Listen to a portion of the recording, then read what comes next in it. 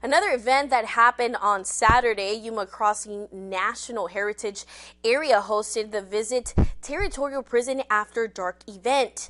The prison gates opened at 6 p.m. and those who attended got their pictures taken with prisoners and had a fuzzy scorpion mocktail to drink. The attendees also toured the prison from the museum and theater to the cell block area. According to the manager of the Territorial prison, the attendees were also asked to participate in a scavenger hunt. We have a special situation and we're requesting your assistance. And that is that we have received word that prisoners are attempting escape. Oh, good. Yes. The only clues to their whereabouts are the riddles on that sheet. We're hoping you will be able to help us find them. I'll give you some hints. I'd look carefully in the cells if I were you.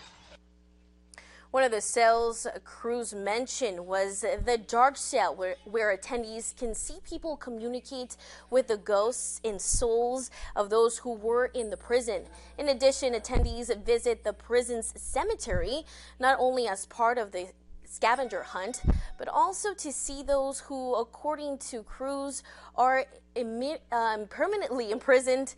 The event lasted until 8 p.m. And to find out when is the next event like these we just talked about, go to our KYMA, actually download our free KYMA app, available now on the App Store.